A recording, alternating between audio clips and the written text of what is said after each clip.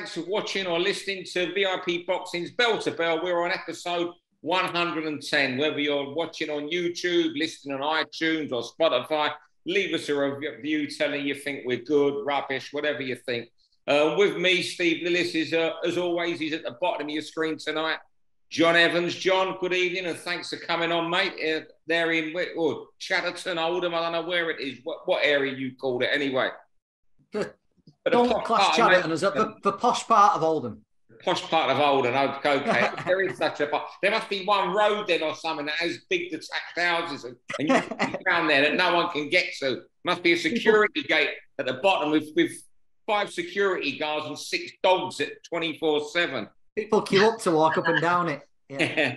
Hey, well, tonight's special guest, this fella, I think it's fair to say he eats, sleeps, breathes boxing, developed into a top trainer. He works with amateurs, professionals, as a fighter, British flyweight champion, and I think challenged for the Commonwealth title, Liverpool's very own Paul Edwards. Paul, thanks for coming on. First time on the show, and it's great to see you again. I used to know you very well when you were boxing. I was only the other day on Facebook, a picture popped up on my memories. You did the Liverpool half marathon about 5-6 years ago. Yeah, Steve. Yeah, no problem, mate. Thanks very much for inviting me on. I watch a lot of the shows. Yeah. You're heavily involved with the Solly still, aren't you? Yeah, I haven't left Solly, to be honest, for 30 years. Well, you live over the road as well, don't you? About 10 yards away. I lived on Salisbury Street. Yeah, that's where I lived, on Salisbury Street. Now I only live half a mile away now. Oh, so you've moved. Because I remember last time I was there with Box Nation when. There was a heavyweight fight. Lennox Lewis went to the Solly. Yeah. And you were living over the road. Literally, you come out and you was turn left and cross the road. And your house was a second on the right. Incredible. And you're training pros now, and Sam Maxwell's with you, isn't he? Yeah, Sam's come back. Yeah, I coached Sam amateur, didn't I? I coached Sam for a few years. And then I started him off as a pro, but I just didn't have enough time then to coach him, which is a bit sad, and he wasn't happy at the time, but it happened. Now he's back home, so we only look forward now. And you got that fight with Dalton Smith. He's cut, and suppose you've got to wait for that now, haven't you, to get a date? Yeah, it's been delayed now. It's been delayed. They're saying the end of May or early June. So we're just waiting for the final date. Hopefully we'll have it this week, but some fight, hasn't it? It's going to be a great fight, you know. Eddy, is it such a bad thing for you and Sam that it has been delayed for a couple of months? Because he's not been there with you too long. It's probably a good thing, is it? Yeah, it's good. We're happy, really, because it's all signed, sealed and delivered. So it only gives us... It's worse for Dalton anyway, put it that way. Yeah. But Sam's only going to be better. I believe, the more we work together, and because we only had we had a few months before his last fight, but this fight's going to be nearly a year, so yeah, he's in trouble. Does it drive Sam on that, and I don't miss, Sam's had an incredible career, amateur and professional, and if people watching and don't know who Sam fought as an amateur, look it up. 10 rounds over 2 fights with Lomachenko says it all, and so many the World Series of boxing fights against good fighters he won as well. But does it drive on that if it did not happen for Sam in this fight, that it would be a long climb back for him? Does that spur him on at all? Yeah. Yeah, he realises, he knows what how big this fight is, how big it is, and he's got that glint in his eye. He's got that. He hasn't missed training. I know he hasn't missed one session. He's always early because he used to always be late, but he's been early in the sessions, and he is fired up. He's easy to coach. To be honest, he's easy to coach. We've got a great relationship. We're a great relationship outside the gym, but more importantly, inside the gym, when we're coaching. He listens and he works hard. The one thing Sam's got as well, no matter what's happening in that fight, he's got that right hand, hasn't he? Because people talk about big punches and things like that. I don't think Sam gets any credit. Sam can bang, can he? So no matter which way that fight's going, he's always got that opportunity to just turn it round in a split second. Sam, both hands. Sam, he can knock you out with both hands. Sam's stopped. I can't remember his name. It's just gone up my head. 2 genuine good fighters who hadn't been stopped before, and Sam stopped a pair of them. Yeah. He can punch. It just shows how big of an hitter he is. Just one last question on Sam before we crack on. It's something I've always discussed with people. Do you think he should have turned pro a couple of years earlier? Yeah, honest answer. Yeah, just when I was let me think. The year he won the ABAs, the year he beat Josh Kelly, he won a silver medal in the Europeans. He beat He stopped Selimov. You know, Miss Albert Selimov, the Russian. He was some fighter. I think that was the year to strike.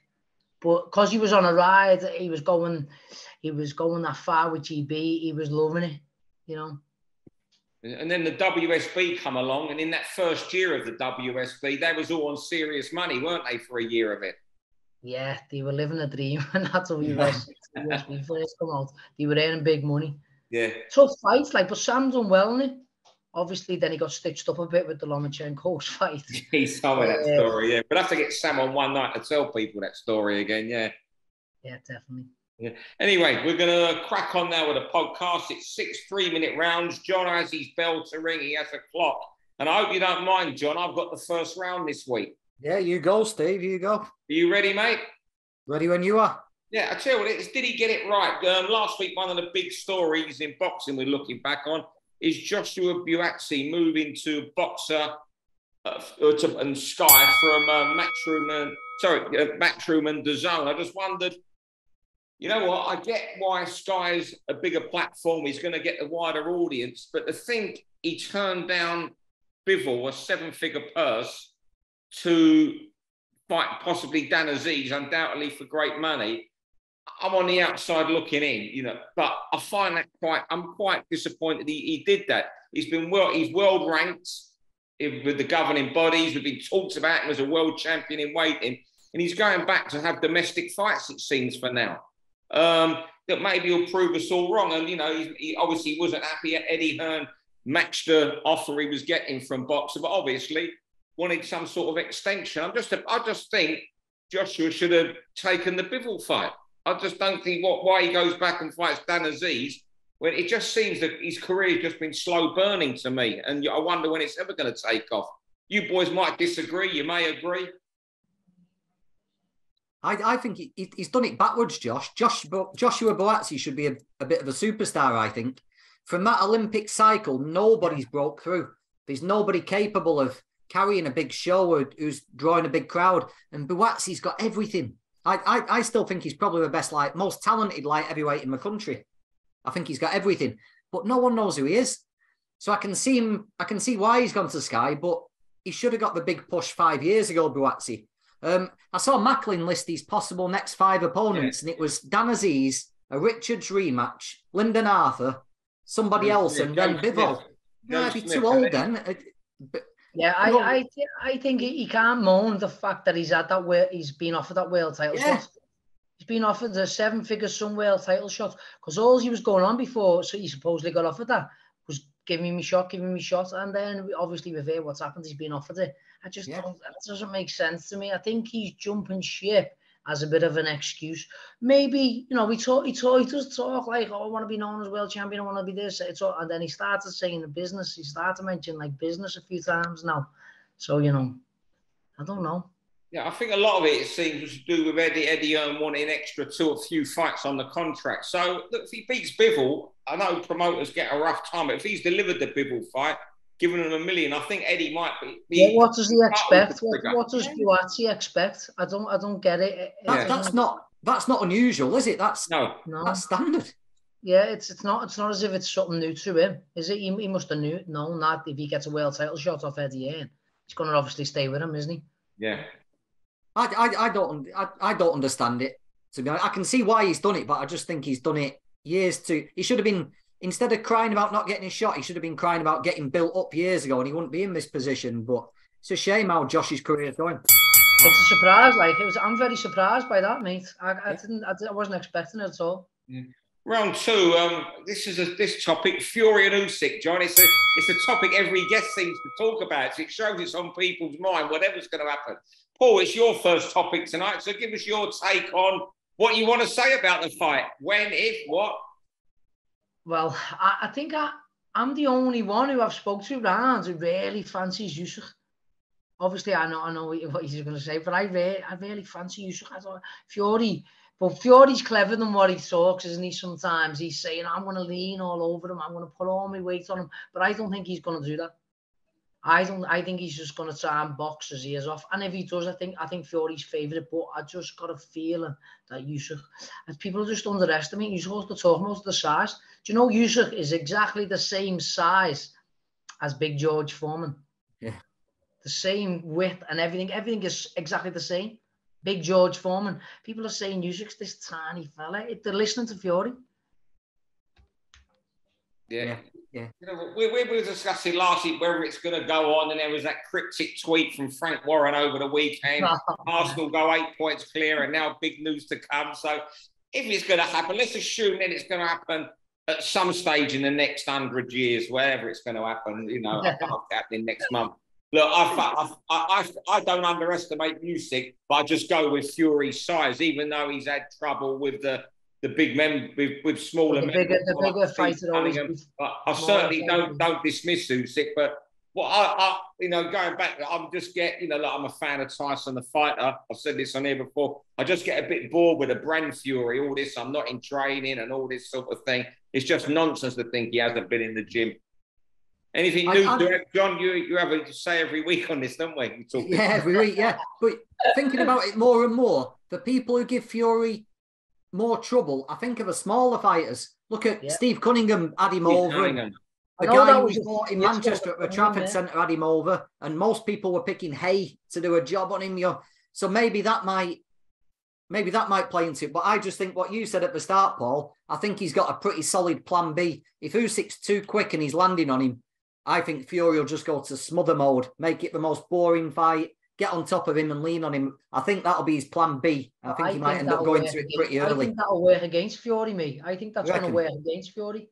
Yeah? Yeah.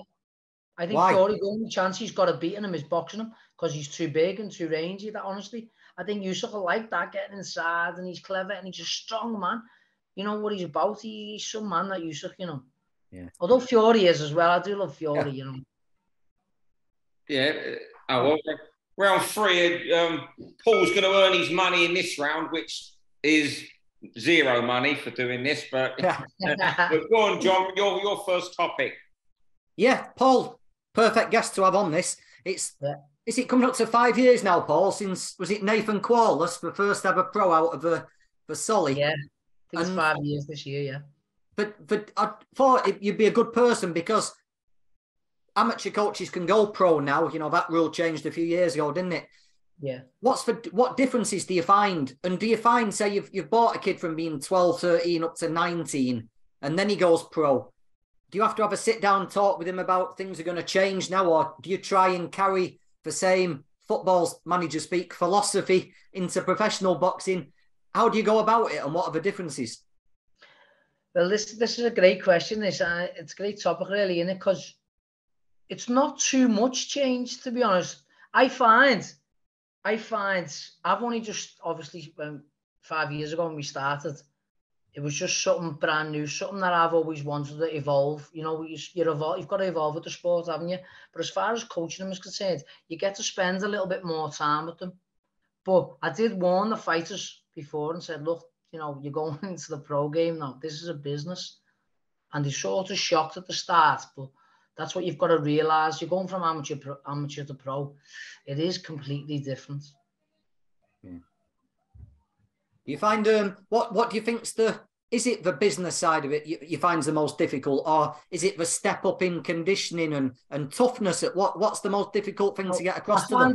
I found the conditioning and coaching methods to be easier because you're spending more time with them in a professional. So I found that transition with the fighter to be easier because I could focus more time on them. I could see them every day. Yeah. They didn't have time to slack or go home, and I'm not seeing them day by day and stuff. So yeah, I found the business side a little bit more difficult. Not for myself, because I was lucky enough to. Well, lucky enough. I was in the game. I was a professional. So, but getting across to the fighter about the business side, that's what I struggle with. I struggled with that at the start. Yeah. Do you find, obviously you're training fighters at the moment, maybe you're going to develop some management and further expand in the professional side of the game. When you fight a professional fighter, say Sam Maxwell comes in and, something's going on with his management team with Nelson and more about the fight and they're stressed maybe about money or when the date might be. Do you take, and obviously they have to tell you that, do you stress as well over that? No, not really. Not really. His manager, David, when Nelson, we were speaking about then, he's spot on. He's brilliant. He's gonna be big in the game. He's a good guy. He helps Sam a lot. I just obviously speak with him and convey, but I just focus totally on the boxing, me. Yeah. If they need my help, or if they ask me, which they do sometimes, I'll tell them what I think. Yeah. Do you see yourself as a manager moving more into the professional game, or do you love the amateur game too much where you can't leave that solly every I've took a few days off the training in the gym overnight now, but I love it. I love the amateurs. This weekend, I've just had 2 lads fighting Saturday. I had Blaine Saturday night, and then I had another kid in Carlisle Sunday morning, all winners. So I've had some weekend, and my lad won a cup final as well. So it's been great. You love it. You just like as I said at the start, I've known you for a lot of years, and I know what boxing is to you. How is it with your wife at home when you're out with Blaine, then suddenly Sunday you're going to Carlisle at the crack of dawn? Yeah, do you know what? How long have I known you for, Steve? When I first met you, Steve, wow, when was that? That was a long time ago, that way. Yeah.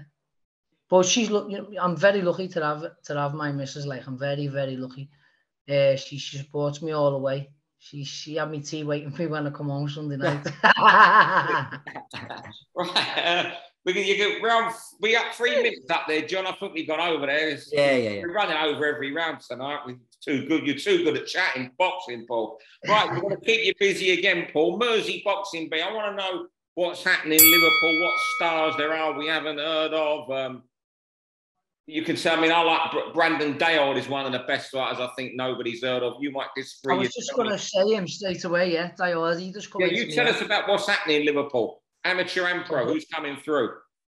You know what? It's found its place again, Liverpool, amateur and pro. It feels like it's just going through the roof. I feel like there's some great professionals. Dayoud comes straight into my head then. He's flyweight, super fly, gets trained as Chris Williams. He's some fighter, him, He's some fighter, and I do believe when he gets his chance, Dayoud, he will take it and he'll go far. But it's just tough, innit? It's just tough getting that chance. Amateurs as well. There's some, obviously McGrail, we were talking about there, and my fighter, I've got to mention him, obviously Blaine Arnold, he boxed Saturday night. He was outstanding. He's just getting to the pro game now. He's just getting used to it. I can see him going through the levels. What's his Odell Kamara, who boxes for us. Sorry, he's won 7 national titles. He stopped most of his opponents on the way. He's 18. He's in the ABA elites now, and he's a special fighter. I believe he can go all the way to the top.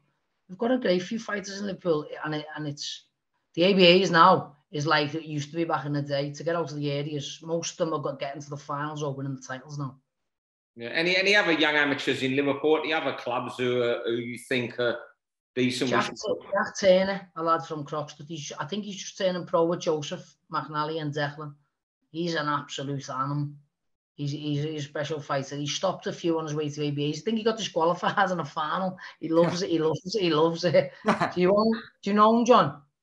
No, I've not seen him, but I'm going to look. If someone's getting disqualified and stuff like that, I'll look in him a up. national final. But he is an animal. I'm sure he's just going. I'm sure he's just going professional now. But he is a great fighter. Someone I like from Liverpool who doesn't get mentioned. Well, I've mentioned him on here before. He's Hennigan. I think James Hennigan's good. Hennigan, yeah, he's another one. I coach James. Amateur, I had a good few years with James. He has got a little something special as well, Yeah. I believe he can mature and a champion from a great family as well. He's a good lad. I'm not sure how far ago, but Conor Butler won the Commonwealth title. The title, I think, was it your final fight or an ultimate fight that eluded you? Did you retire after the Commonwealth title fight? I can't remember. Yeah. Not long ago. You didn't get it that much, Paul. I know. Look, I'm just looking at myself there. I think it was my last fight against Satchel, but I'm not 100%. It was, yeah, Kev Satchel. Conor Butler, I made up for him. He's some talent, Amateur, he was one of my favourite fighters, amateur. Really? He was classy, had it all. He won. I watched him, I can't remember, it was a junior ABA final. He took some kid apart. The kid was a national champion as well. Yeah. Well, round 5 now, and you want to talk, Paul, about best pros with no amateur experience. This threw me right. I can only think of one, and I referred to a couple. Well, this is my question to use. This is to use, really. I want to hear what you've got to say. Well, I'll tell you what, one come to mind straight away, Johnny Nelson. Yeah, that's the obvious one. I can't believe you've written with the easiest one. I think he won 1 or 2 amateur fights. Someone might correct me. I didn't check. He was a shocking amateur. He didn't have many, and he lost most of them. I think he was like disqualified in the first 3 or something totally mad. He's the one that come to mind, and I'm going to put my hands up here. So I'm not one of these boxing journalists who bullshits you, and if he doesn't know it, pretends he does when he looks on Google. I asked Steve Bunce, and within 2 minutes, Buncey come up with 3 for me. Fabio Wardley was from the white collar. Yeah. Brad Foster was a pure kickboxer. Yeah. That had been around boxing, no amateur. And Nick Blackwell was fighting unlicensed at 16, 2 men in a night, and turned over at 18. Yeah, I remember that. So that was the ones. And all I could think of currently was straight away was Johnny Nelson. Buncey gave me the rest, so I'm not pretending I knew them. So I don't know what John's come up with here. Go on, John. Let's see it. How about modern? Well, I'll stick with a modern one. How about Anthony Yard? 12 amateur fights. Not much amateur experience there, and he's going life and death with Betterby having one of the fights of the year. You have 12 amateur fights, Yard, yeah. I'll tell you who I don't think might not have had many amateur, and I'm going way back here. And a lot of people might not have looked at his career if it's for younger people. It's from my generation. You know what? I'm not sure how many Dennis Andrews had. And he was a 3-weight world champion. I think he got... I know he got beat when I was a kid in the London finals. I don't think he had many out, and he won and become a 3-weight world champion. And Dennis, at the start of his career, you wouldn't have had a penny on him winning the Southern area when you looked at it. I was thinking about it myself, Chris Edwards. God rest his soul. Chris Edwards, yeah. He went on to win the British title a few times. I think he only have 1 or 2 amateurs. I'm not too sure. He was. How about Chris Edwards? Sorry. Go on, how John. about our favourite fighter, Denzel Bentley? Him and his mate taught each other how to fight with a pair of boxing gloves on a tennis court. Really?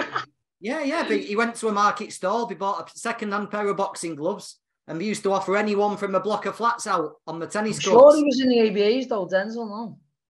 Ooh, I don't think he did much. What, the one thing you can't do on this bell to bell to John Evans, you cannot have a word off Denzel Bentley. Denzel Bentley. But going back to Chris, are you sure about that? Because I can't remember Denzel Bentley, mate. On here with John. Oh, big trouble. He'll be coming down. He's coming down that M62 to Liverpool outside for a start. Then you go shield, John. I know where to find him anyway. You go back to Chris Edwards there. He was probably one of the fittest fighters I ever saw. Yeah. Wow. When I boxed Chris, I remember at the weigh-in. I remember being at the weigh-in head to head, and he was lovely. And I thought, he looks done in here. And then I remember getting in the ring, and he was like that. I was just, whoa, we changed. He said to me, he used to put a stone on, put a flyweight, really? A stone, 15 pounds. He said that's what, and I was like, I used to put like 6 pounds, 7 pounds. Remember that? I was there that night. It was the Olympia, wasn't it? Yeah, that was some fight, wasn't it? Yeah. He was a fit boy. Yeah, God, as you say, God bless him. Really fit fighter. I didn't know that, but you know what? That's one of the best rounds you've had for a while on it because it was different. It was really different. So thanks for coming up with that, Eddie. Top man. So, John, have we overrun on that one, or have we got another? Yeah, we overrun on everything these days. I'll blame you, John. Right, well, final round, John. Yeah. We had the final of a VIP tournament at weekend, didn't we, for the Central Area title, and John Boy Kiley won. I love these little tournaments. So I was thinking the Super 6 was great back in the day, and Bernard Hopkins winning the middleweight tournament was great.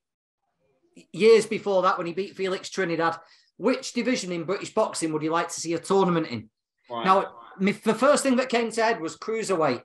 Cool. Cruiserweight fights never disappoint, and you've got Billum Smith, Chamberlain, Riakporhe, all those guys. But then Super Bantam it is, and you could have a 16-man tournament. So just listen to this. Liam Davis, Lee McGregor, Shabazz Massoud, Jason Cunningham, Mark Leach, Peter McGrail, Jack Bateson, Hopi Price, Brad Foster, Andrew Kane, Dennis McCann, Chris Bourke, Brad Strand. Oh, wow. How about that for a tournament? I don't know about Three from the same gym. Yeah, right. Three from the same gym, yeah. Andrew Kane and Dennis McCann, mate. Imagine that. Oh. I'd say the one I looked at. I like the lightweight. You've got Gavin Gwynn and Craig Woodruff. They're having a rematch soon. Yeah. Then after that, in that, you've always got Ryan Walsh, Mark Chamberlain, Reece Moulds, Sam Noakes. That's a fair little. Well, you can put Reece Mould in with anyone, and it's World War III, isn't it? Yeah, good fight. Yeah. You know what I'm going to say, don't you? Super flyweight. Go on. I can see, obviously, Sonny Edwards, you know, he's on another level, isn't he? But you could just throw him in there. Sonny J. Harris, you've got a few of them. Brandon Diode, my own Blaine Ireland, Galal Yafai. Yeah. Yes, you know what? No, what's he fighting? Who's J. Harris fighting? You throw Marcel Blakewaite in there. There's a few good super flies, you know, you could get in there and get in the mix, I'm telling you. So when you go to light heavyweight, forget Callan and Buatsi, but you could maybe have. Well, yeah, you will have them. Callan, Buatsi, Aziz, Yard, Craig Richards, Linden, super middleweight. There's a little four there, all about the same. Callan Shelley, Callum Simpson, and Boris Crichton, who's the Callum Simpson, a super middle. Super middle, God knows how. Good fighter. I like him. Yeah, yeah, he's good, isn't he? Boris Crichton's a warlord. Yeah, he's underrated guy. Boris, dangerous name for anybody. Man. Isn't he? Dangerous man. Dangerous fighter. Super middleweight, yeah. Yeah, but I tell you what, he's one of these guys. You look at him, he's never at a Mars bar in his life. He's like a fitness model or makes YouTube videos of fitness. He's a beast, mate. He's one of those guys that's coming to take your head off. It's because there's Steve. You've just picked Jack Cullen's route back. Jack Cullen against Boris Crichton. Oh, I tell you what, you'd either go Boris early or Jack later on, wouldn't you? Hey, that Pacheco impressed me against Jack. I wasn't expecting that. Yeah, I wasn't expecting that. I've been getting good reports back, but I wasn't expecting that. Yeah, it took him 2 minutes to work him out. It was brilliant, wasn't it? Few people, Steve Wood, who manages Cullen, said to me, "It's a first round. They thought, oh, he's done all right, you know." But the second round, he just works him out. And he read him straight away. He read him after one round. Pacheco read him after one round. See how calm he was. Yeah, impressive. And I'll tell you, what about the super feathers? Zelfa, Dilmagani, Kakachi, Liam Dillon, Archie Sharp, Gomez or Giles winner, Akid Fierce, is it Youssef Kamari? Yeah, I'd love to. Archie Sharp's got to get moving, hasn't he? He's just sitting in that WBO #1 spot. Yeah. Archie Sharp's not entitled to a world title fight. Archie Sharp should have to fight for it. And getting him involved in something like that would be good.